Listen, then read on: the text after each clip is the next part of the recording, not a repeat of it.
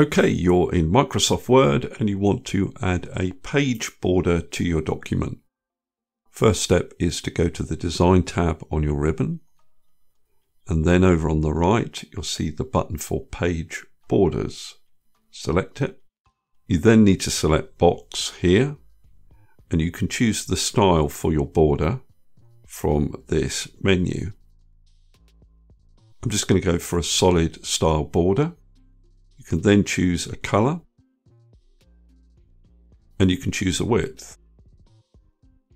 If you want something more decorative, you can go to the Art menu and choose a graphic border.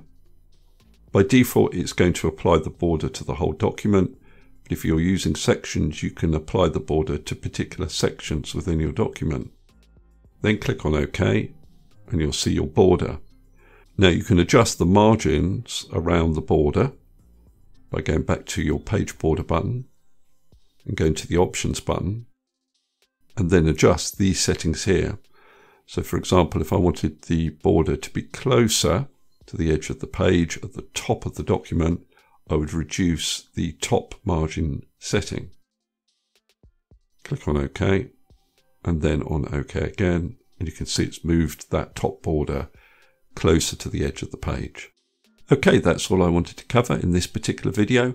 Hopefully that's useful. If it is, please give me a thumbs up and subscribe, and I'll see you next video.